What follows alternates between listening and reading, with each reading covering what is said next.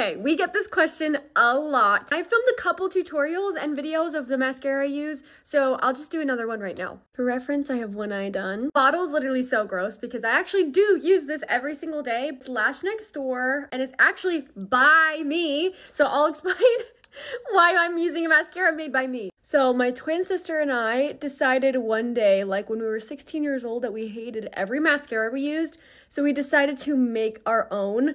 A little ambitious for a 16-year-old. The entire process from start to finish literally took 2 years to create this formula. We didn't want to be those people that just like bought a formula that already existed and slapped our name on it. We actually wanted to make a formula we liked. Usually when you decide to do something like that, you have to find a lab and brief them on what you expect with the formula. So we sent them a whole sheet that basically said we wanted something that lengthened, volumized, and was water resistant. What took pretty much like 2 years to create was a formula we layered.